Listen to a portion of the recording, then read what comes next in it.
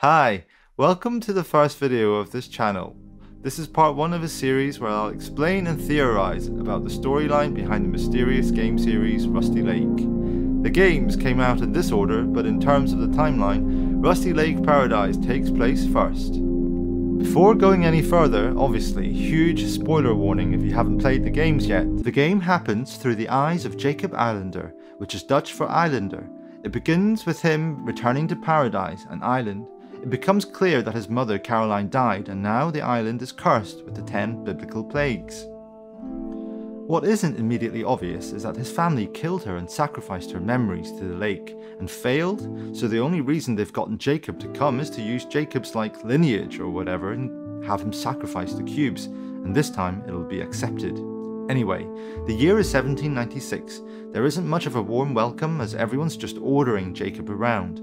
After Jakob enters Paradise by giving his uncle a shrimp, he gains access to the rest of the island where he sees a hut where Jakob meets his father. There is also a painting showing all the family members' names: his brother David, his father Nicholas, his grandmother Margaret, his dead mother Caroline, and one character who hasn't appeared yet, his sister Elizabeth, and also himself, Jakob. Apparently the picture was from 15 years ago. Anyway, despite not having been at the island for a decade and a half, his father Nicholas doesn't greet him. Instead, he just says he's thirsty. It's like they just got Jakob to come here to be their servant. Anyway, Jakob has to squeeze 4 leeches' blood to unlock the key that lets him go further into the island, revealing Caroline's corrupted soul. Corrupted souls appear when black cubes are extracted from the dead body. Obviously, that's what happened to Caroline. Anyway, she tells Jakob to bring the memories to the lake and the lake will stop bleeding. Further on, Jakob finds a coffin in the lake with a black cube inside, which shows that, yes, the family sacrificed Caroline's memories. The memory then shows a memory of the family wearing animals' masks, sacrificing memories to the lake in the hopes of being enlightened. And this is Caroline's memory of it. I'm not entirely sure how Caroline saw this, but that's what happened. The point of this memory is to show the family were sacrificing cubes to become immortal. Anyway, Jakob sacrifices the memory in this building with a well, and this time it seems to be accepted and the water goes back to normal. Then the game progresses to the next plague, frogs. Both David and Gerard are obstructing Jakob's progress.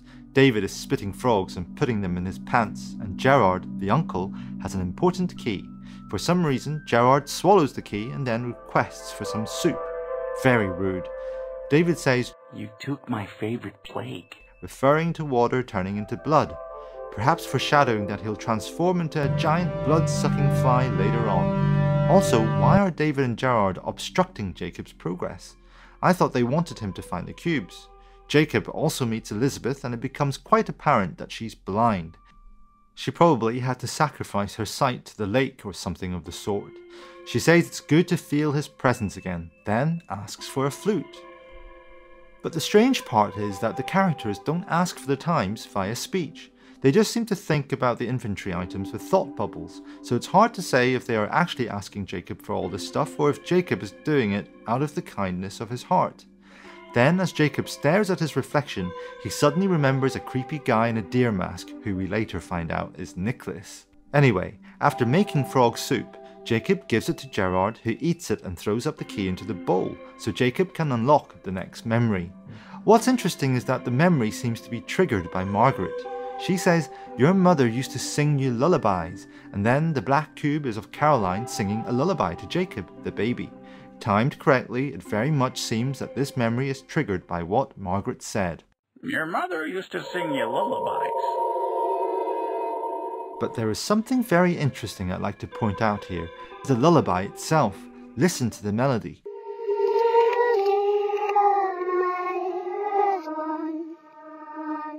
It's the same tune as the melody that appears on almost all the songs in the game, like a leitmotif.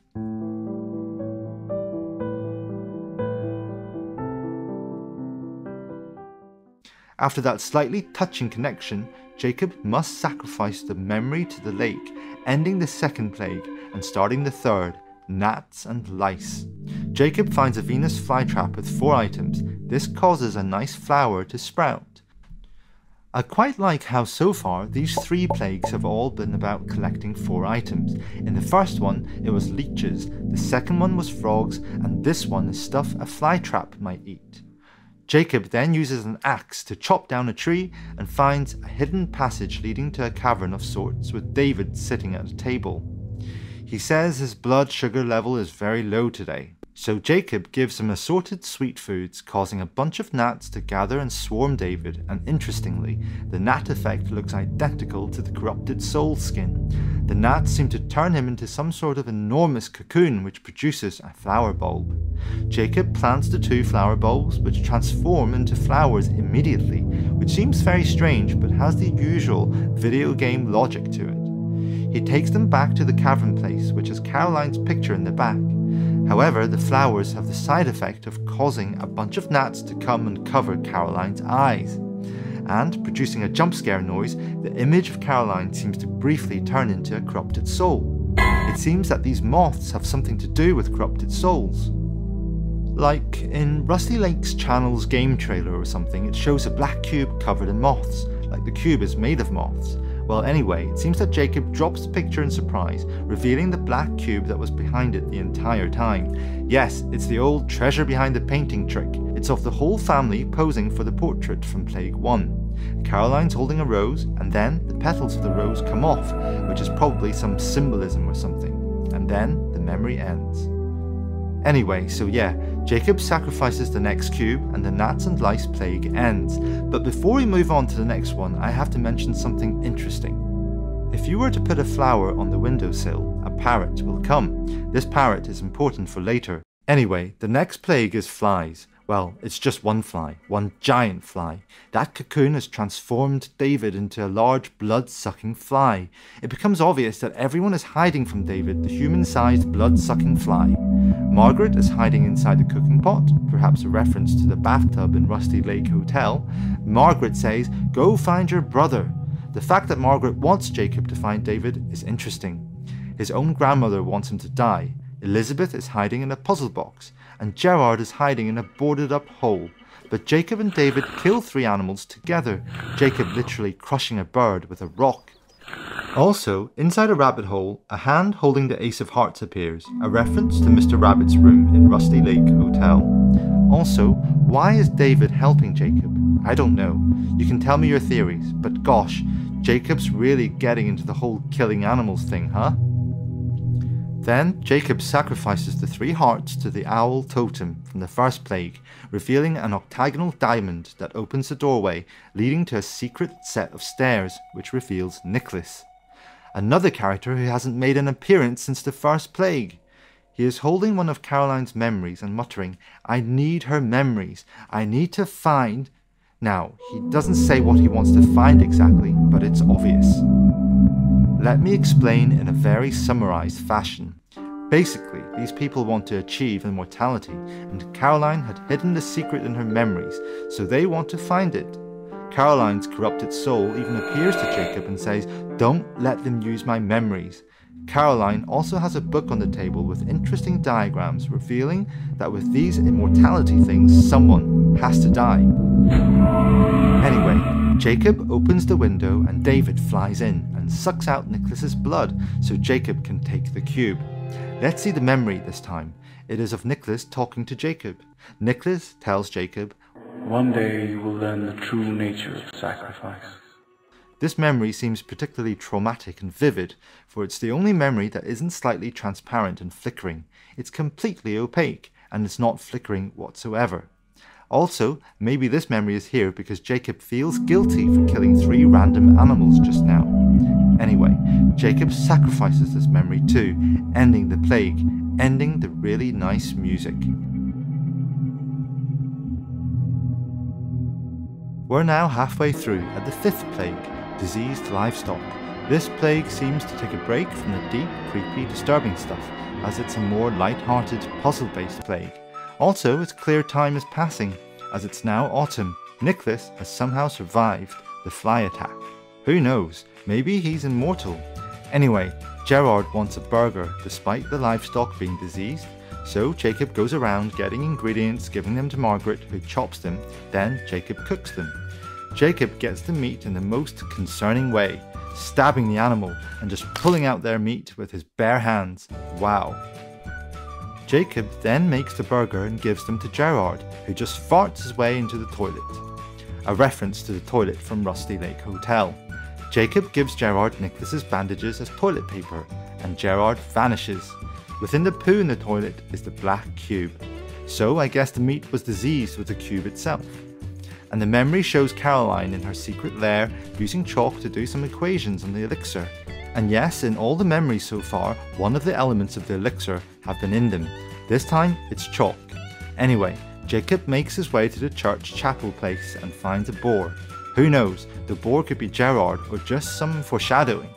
And that is the end of the 5th plague, a short, fun chapter to contrast from the rest of the dark stuff. Anyway, the 6th plague, boils. This is a direct continuation from the 5th plague. The story is, I guess, Gerard got food poisoning from the diseased burger, and now he has boils. Also, sadly, the goat which produced the bacon is now dead and is a skull, which can still chew for some reason. In fact, the island appears to be in quarantine so people don't get infected. And when opening the slot hole thingy in the door, a plague doctor appears, asking for a vial of blood, which Jakob gives. Then he can enter. In the hut, Gerard is lying there diseased, and Margaret is sitting next to him muttering proverbs that are hints. Jakob does the same thing as he did with the animals in the previous plague. He stabs Gerard in the chest with a knife and easily just removes the heart. Then he makes the medicine out of Margaret's bodily fluids and gives it to Gerard. He doesn't wake up as his heart has been removed. As time can heal a broken heart, Jakob goes upstairs and finds a broken clock. Jakob puts Gerard's heart in the clock and it somehow starts working. Then Jakob stuffs the clockwork inside Gerard's chest and sews it back up. Gerard has made full recovery. Gerard says his next word, boar, hinting he is Mr. Boar. Boar is also the code to the box inside the clock, and there is a black cube inside the box inside the clock, and this memory is a disturbing one. It seems to have been triggered by Jakob holding that heart for basically the entirety of the plague. It shows Nicholas again trying to convert Jakob to the sacrificing tribe family thing. Jakob has been dressed just like Nicholas, who I suppose is the leader.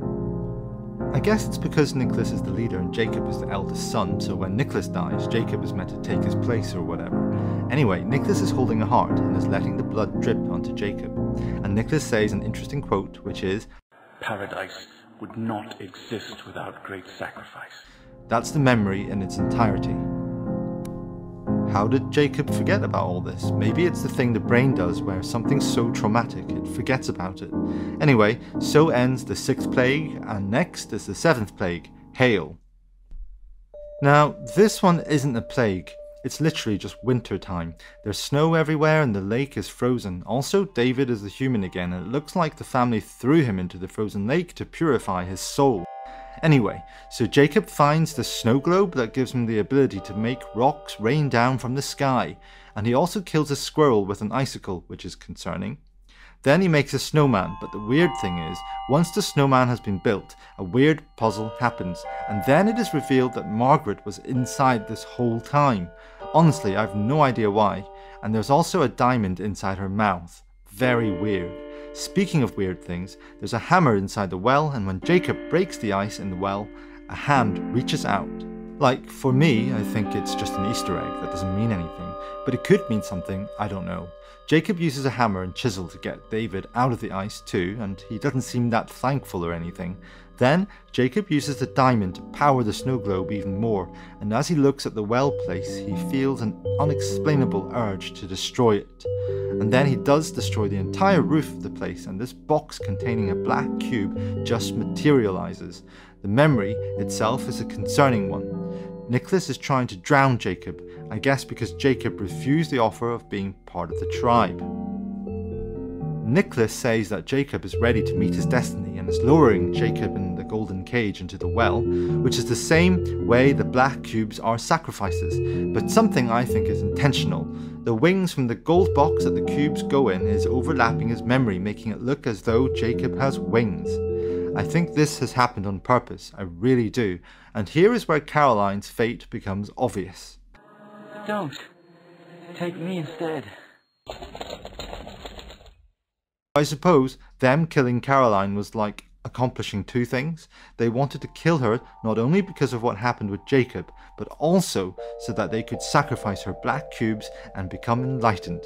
Yep, so that's it. Time for the 8th plague, Locusts. At the start, Jacob, Gerard and Nicholas are singing a funny song, but then it quickly becomes creepy. The island is weird and foggy, perhaps foreshadowing this. Anyway, there is this locust that lays an egg that produces this giant monster thingy. I don't even know what it is. How did this happen? Is it something to do with the fog being magical? Elizabeth is in the hut with the words, "The owls are not what they seem," written on the wall. I think it's some reference to the show Twin Peaks. I've never actually watched Twin Peaks, so I don't know. Also, the goat has come back to life. The fog must be from the lake and has magical powers, and now its magical powers are mutating stuff. Sadly, very soon, the giant locust thingy has appeared and kills the goat. Anyway, back to Elizabeth. She says, eyes blinded by the fog cannot see the truth. What is the truth? Just some puzzle solutions plus a firefly jump scare? Jacob gives the owl the firefly before the giant locust comes again. The owl is clever and flies away instead of getting killed. Symbolism. At the edge of the island, Caroline's corrupted soul appears again. She says, "My memories are the key to your future." Yeah, as in, he'll sacrifice the 10 cubes and they'll form the elixir of immortality and he'll become immortal. Anyway, Margaret is in the boat wanting the foghorn, so Jacob gives it to her and she makes a noise that sounds similar to the soundtrack, but less creepy. Then the locust comes and carries her off, and Jacob looks inside the boat and finds the 8th black cube. It shows Jacob and Caroline on the boat, and Jacob speaks for the only time in this game, telling her she has to leave. I guess he doesn't want his mother to die. Relatable. Anyway, we know she didn't leave as she was killed after all. That's the end of the 8th plague. Now for the second to last plague, darkness. It's nighttime now and the entire family has gathered in the tower and somehow Margaret is alive. Nicholas says, "Son, be prepared. The glorious day of the lake is coming." What is this day of the lake? Maybe it means that that's the day they find out who gets enlightened and who died, as I mentioned earlier. Anyway, in the hut there is a painting with the caption, "The sun shall be turned to darkness and the moon to blood before the day of the lake comes, the great and magnificent day." A quote from the Bible. So maybe this is something where if the moon is red, then that means the next day is this day of the lake? Sure enough, after a weird puzzle, the moon just changes colour immediately and then starts to literally bleed. Hilarious pun. Also, there is a box at the edge of the island, but Jacob can't open it because of the owl perched on it.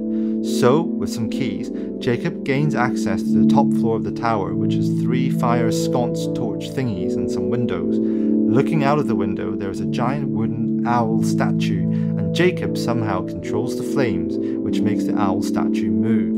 I'm not sure how he did that. Does he have telekinesis? Maybe. For example, an earlier puzzle involved Jacob basically taking control of a bird. Anyway, the giant owl statue scares the real owl away, and it flies away, letting Jacob open the box. Within the box is your mother's bones. Immediately, Jacob grinds up Caroline's bones for some reason, and this forms something called magical powder. You see, previously there was a bunch of things Jacob had to grind up, and they formed powders, and then the powders, when thrown into the fire, would cause star signs to appear. However, here, with the magical powder, when tossed into the fire, the whole fire just magically vanishes. And it's got the black cube inside, and the memory shows the family killing Caroline. She's tied to a stake and then burned to death with the family gathered around. And as she dies, all the black cubes are released, which are the ingredients of immortality they wanted. It's not really anything we didn't know already, but I like to mention something else. At the beginning, the family were imitating zodiac signs, and Nicholas was imitating Taurus, the bull. Then later, I think he's imitating a generic deer. The deer represents his later transformation to Mr. Deer, right? In Rusty Lake Hotel? Yeah, I'm pretty sure. And the bulls also have antlers. Maybe antlers are an ingredient of the elixir. Ah well, that's the end of that plague, and now we are at the final plague. It's called Death of the Firstborn. From the second black cube, we know that this refers to Jacob. But he isn't dead yet. The entire island seems to be in a festive mood. Everyone's doing fun stuff and Nicholas is playing drums on the top floor, confusing many players. Anyway, Nicholas tells Jacob, "Tonight the lake will show her true self to us. Be ready." Perhaps saying that they will find out who will die. The other family members mention this too. After some puzzles, Jacob comes to the edge of the island where the well place has been replaced by the giant wooden owl statue with the well inside. The rim of the well has a puzzle, and when solved, the water is drained. Jacob climbs down, finding a secret room. It's where the family's masks are. Each of the family members have their own boxes with masks inside, and when all the boxes are opened, another room is found, and it seems to be Caroline's secret lair from the 5th memory. Caroline's corrupted soul in the room with her puzzle box. Her corrupted soul says, "I have withheld the last memory, the last element of the elixir." Within the puzzle box is the final black cube. The memory is of Caroline basically talking to herself, somehow recording it on the black cube while wearing the owl mask. She says, "My memories are the key, not only to the past, but also to the future." So she's saying that while one can view the past with the black cubes, they can also play a pivotal role in the future, the chance of either living forever or dying immediately. However, there is a layer at the back of the box which opens, revealing Caroline's masks, the owl mask, which can unlock the final achievement. We'll get to that.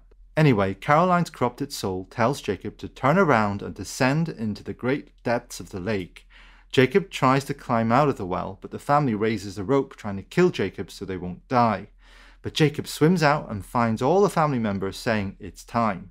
He actually gives them all their masks and makes his way to the well, where he sacrifices the final cube right before the family lowers the torches and burns the wooden owl. Jacob dies, and then the game does a dramatic reveal, showing all the elements of the elixir from the black cubes. And then Jacob appears next to Caroline's corrupted soul, and they merge together, creating Mr. Owl, an important character in the game. But I think the elixir went out of control. I think it enlightened other random creatures, which is how Harvey became immortal, and I believe the island became hell itself. But we can get into this when we talk about Rusty Lake Hotel. So this game was basically Mr. Owl's backstory, as it was one of the last games in the series. They put the backstory near the end. Well, there we go. I think that's kind of all of Rusty Lake Paradise, or at least it's all my theories. You can share your theories with me.